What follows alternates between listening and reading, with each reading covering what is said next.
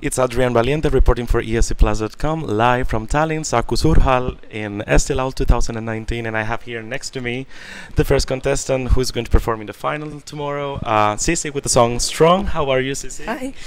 I'm doing great, really. How do you feel like you just have performed your song on stage? You just have done like your first open rehearsal for the press. How did it feel? Cool. No, it feels amazing. It feels great to actually have gotten here and gotten so far. So I'm already proud of myself and the entire team of what we've already achieved.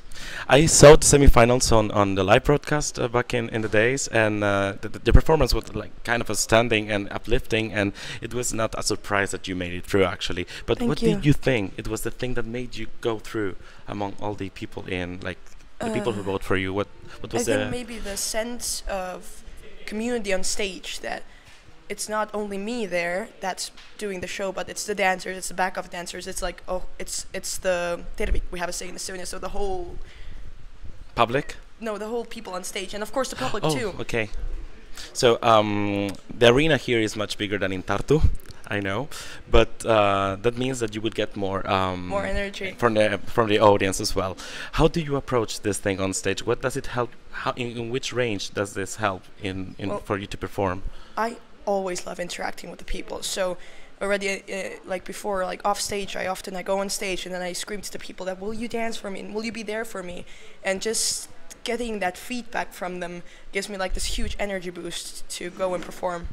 I wanted to ask you more about your personal and background and professional career that you have here in Estonia, and also about your song. Let's begin first with who is Sissi, why are you here, and what is your like career up to date actually? Well, I am an artist, so of course I sing. I've been singing for 17 years now, soon to be 18 years, and it's my entire life. Ever since I was small, I would sing everywhere. Even still now, I'm walking on the street and I look at front and I look behind me to make sure I'm alone, and I start singing on the street.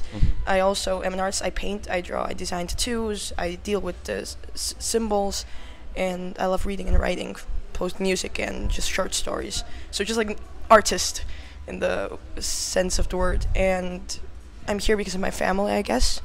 I have the most supportive family that you can ever imagine. From my mom to my dad to my sister, my grandmother who lives with us, who made the costumes on stage, the suits that the dancers are wearing, she made them. Okay, so just having them behind me is how I even made it here. So it's all that we saw today in the first rehearsal, that the dress that you're going to be like taking into the stage, is it going to be the final one? No, our outfits are exactly the same as they were in the semi-final in Tartu. Yeah. Okay. Today I didn't want to ruin the outfits, so I just didn't dare to put them on today. Great, okay. How did you combine singing and your personal and like life in here in Estonia? Because I guess it's kind of a, you know, these things, and you have to attend like your studies or things. How did you combine that at a very early age? Well, actually from early age I used to sing in Meero Muusika. I still sing there, so we had like smaller performances that wouldn't like ruin anything for school.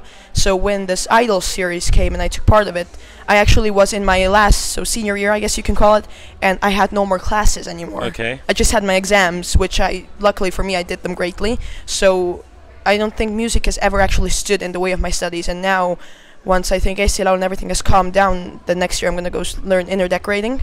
So I just want to keep studying, and I don't believe that singing has to get in the way of that. Okay. So we saw that in the semifinals that your family is really supportive, as you have just told me actually. I know that your father won the Eurovision Song Contest, Dave Benton, for Estonia with the song Everybody. What did he tell you about this, and how is he feeling like towards you in this experience throughout the whole thing? When he found out that I'm in, we weren't together, I was backstage at the performance, he was home. I understood that he looked at my mom and went like, here we go again. Like then it starts again. So, but he's been a huge mentor on how to deal with the media. Yep. And how to deal with the audience without giving yourself away, if you know what I mean. Sometimes it can empty you out. So he's helping me navigate this entire world.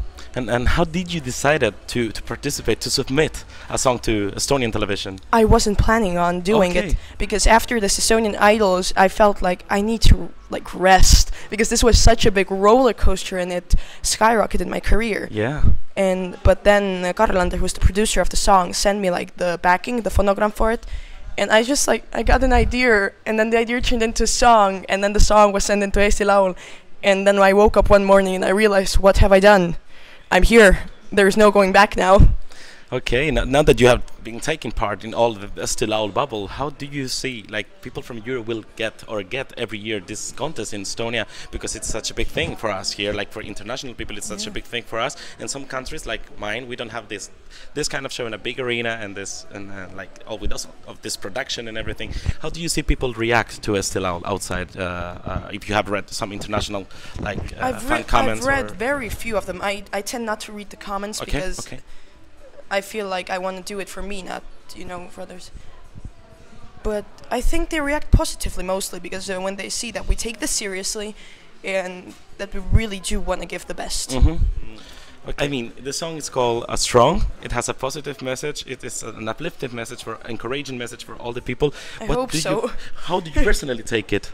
For me, it's a song about overcoming difficulties when you're at this moment in your life where everyone has been. I believe you have been there too, where you feel that it can't get worse than this. It's hard, you feel like you can't get over this, but the message is that somewhere inside of you that strength exists, that just like everyone else in the world who has done great things, you can do those things too, and you can do anything. That sounds really strong itself, actually, and really encouraging. As I told you, like, I really wish you the best of luck for the final, but first of all, I need you to tell me what would it mean to you to go to the Eurovision Song Contest.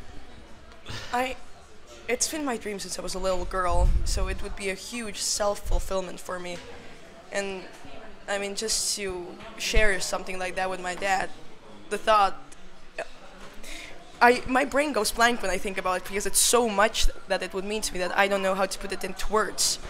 Maybe your father told you before, but have you met any other Estonian Eurovision singers beforehand, or do you know what it could be like to be there? I have spoken to a few of them, and they all say the same thing. Say it's super tiring, of course, you know, but it's so amazing. Yeah. Like the stage, the people, the whole energy is supposed to be just amazing. Do you have any kind of favorite Estonian Eurovision song or Everybody. Okay, sure. But I haven't. What have been my favorites? I remember liking Elina Bornen's Sigrasta. Yep. I really like them. Good one. And Sandra Nurmsalu Rändajad. Yeah.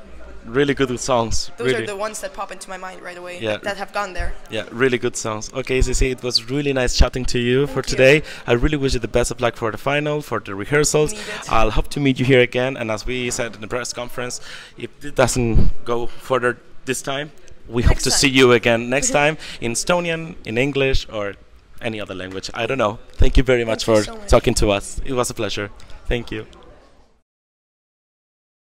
Hey ESCplus people, I just hope that you're going to have a great year this year. You're all going to stay healthy and happy, and that you enjoy the Eurovision this year, whoever goes from us here.